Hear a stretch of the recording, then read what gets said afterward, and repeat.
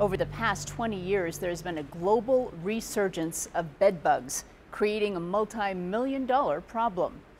As Bonnie Stevens reports, there is some sound news about scientists using music to blast the bugs.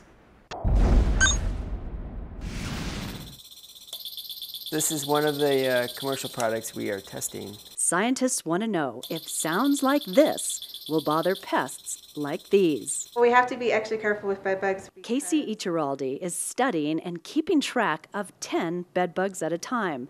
That number's important because one missing female can lay 400 eggs in her lifetime and cause a lot of discomfort. I was sitting down in the hallway in the carpets, and that's where they like to hide out. Stefano Padilla didn't know until the next day that he was bitten by bed bugs.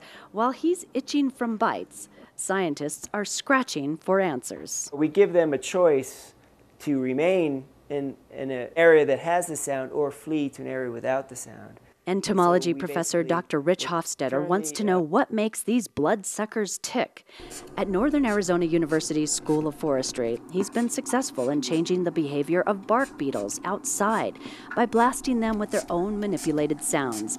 Now he's taking his sonic warfare inside. It's possible they may be attracted to snoring noises or human footsteps or breathing. Bed bugs are a global problem. They like to be together, and they'd like to be with you at night, hiding in places like the creases of mattresses during the day. They like texture, and they like warmth. They also are chemotaxic, so they are attracted to odors associated with humans.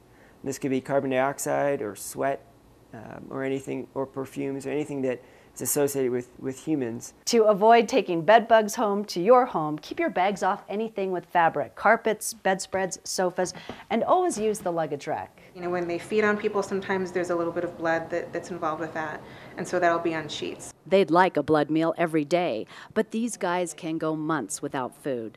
And although he hasn't found it yet, Hofstetter is hopeful he'll discover a sound way to say good night to bed bugs. Bonnie Stevens with the Ecological Restoration Institute at Northern Arizona University. More information about Northern Arizona University's Ecological Restoration Institute is available online.